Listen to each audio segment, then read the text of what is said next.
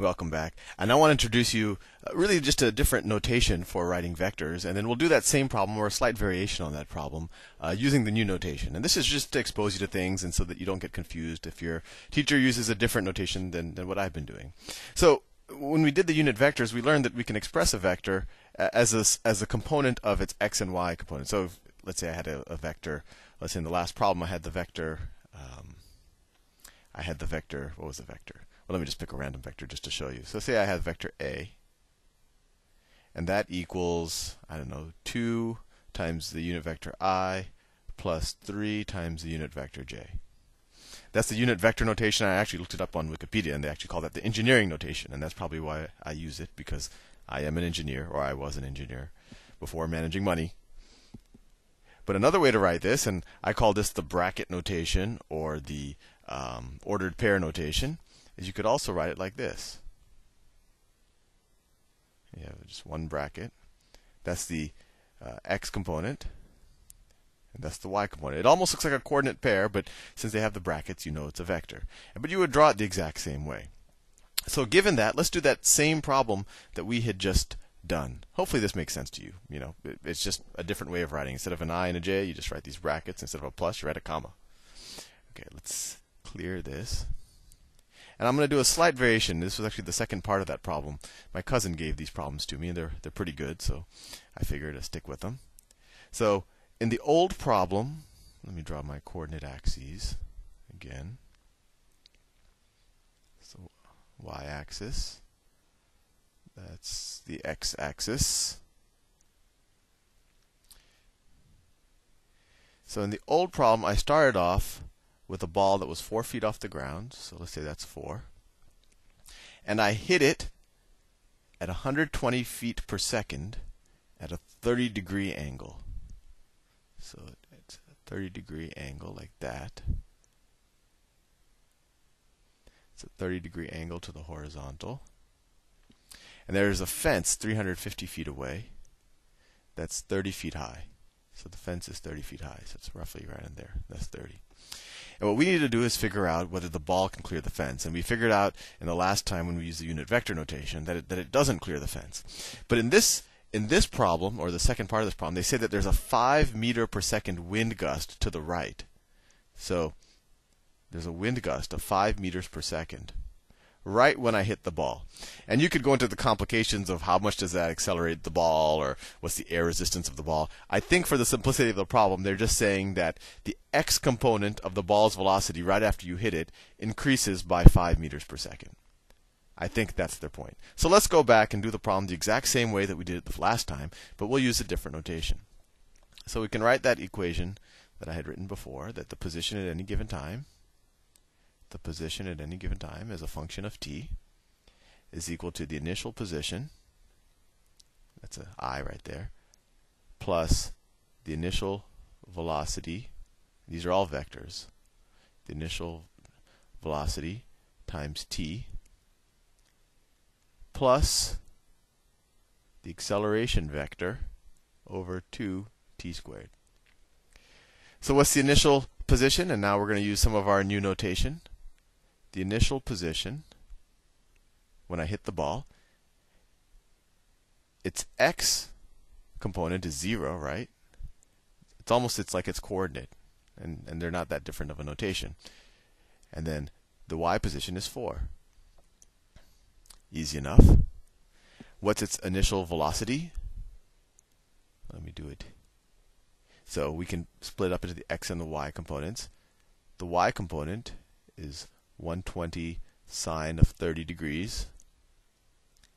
And then the x component is 120 cosine of 30 degrees. And then they also tell us, so that's just the x component after I hit it. But then they say there's this wind gust, so it's going to be plus 5.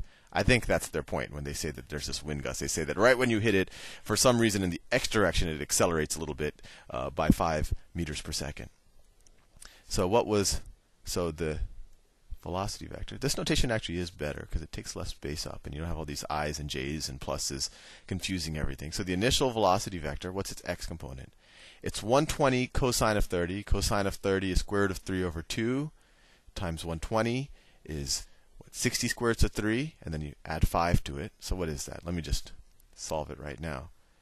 So 3 times the square root of 3 times 60 is equal to, and then let's add 5, plus 5. So let's just round up, make it easy. It's 109 meters per second, 108.9. So let's just say 109.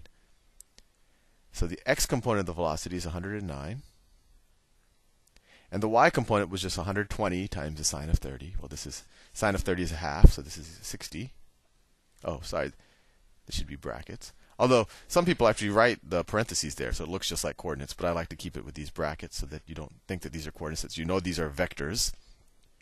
And a position vector really is the same thing as a position coordinate. But a velocity vector is obviously not a coordinate. And then what's the acceleration vector? Well, the acceleration vector, as we said, goes straight. Well, that's not straight down. This is straight down. It's minus 32 feet per second squared. That's the acceleration of gravity on Earth. So the acceleration vector is equal to, it has no x component, and its y component is minus 32. So now let's put these back in that original equation. So our position vector, and I will switch colors to keep things from getting monotonous. Our position vector, these are little arrows or one-sided arrows, but equals my initial position, and that's 0, 4, plus my initial velocity vector, 109, 60 times t, and I'm running out of space, plus at squared over 2. So t squared over 2 plus t squared over 2 times my acceleration vector, 0 minus 32. And it should be, this is actually a little cleaner way of writing it, but this is exactly what we did when we did it with unit vectors. Instead of writing the i's and j's, we're just writing the numbers in brackets here.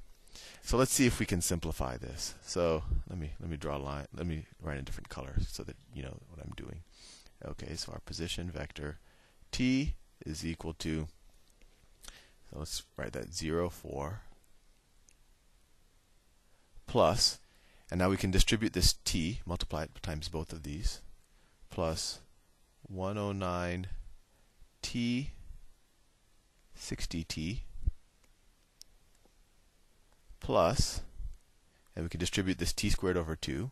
Well, that times 0 is 0.